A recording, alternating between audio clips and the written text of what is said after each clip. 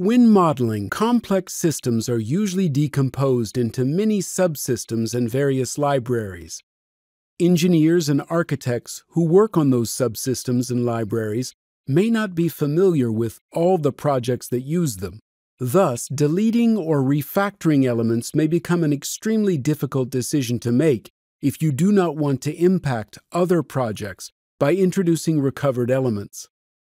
The Global Element Usage Indexing and Search feature solves this issue by allowing you to keep track of element usages across the specified Teamwork Cloud repository scope.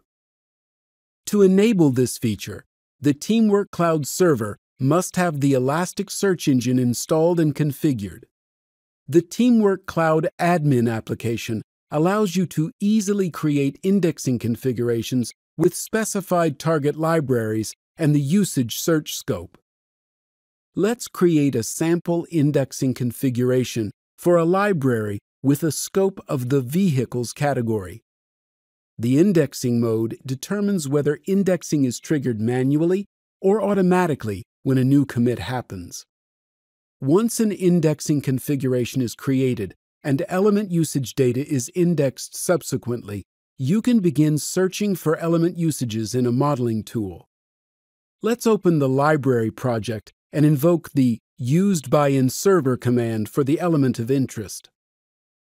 In the first step, you get a list of projects that use the selected element.